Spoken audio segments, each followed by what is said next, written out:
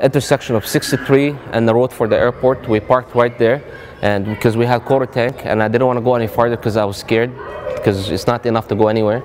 So I parked there to figure out what I'm gonna do. So luckily I looked to my right, I saw a gentleman with the trailer.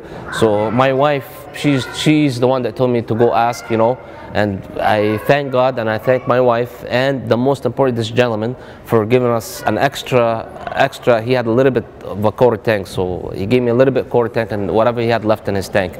And I tried to offer him money. I tried to take his number to send him a gift in the future. The guy refused. He was extremely helpful. I think God sent us this person to help us, because he really saved us. I got my wife and the kids, and we decided to go south instead north. And it was first place we went was the airport. There is big cloud close from the airport. So I was discussing with my wife, well, maybe we should move from here. I don't have gas, so I left my car there and I rent a car with full gas. That saved my life and my kids' life.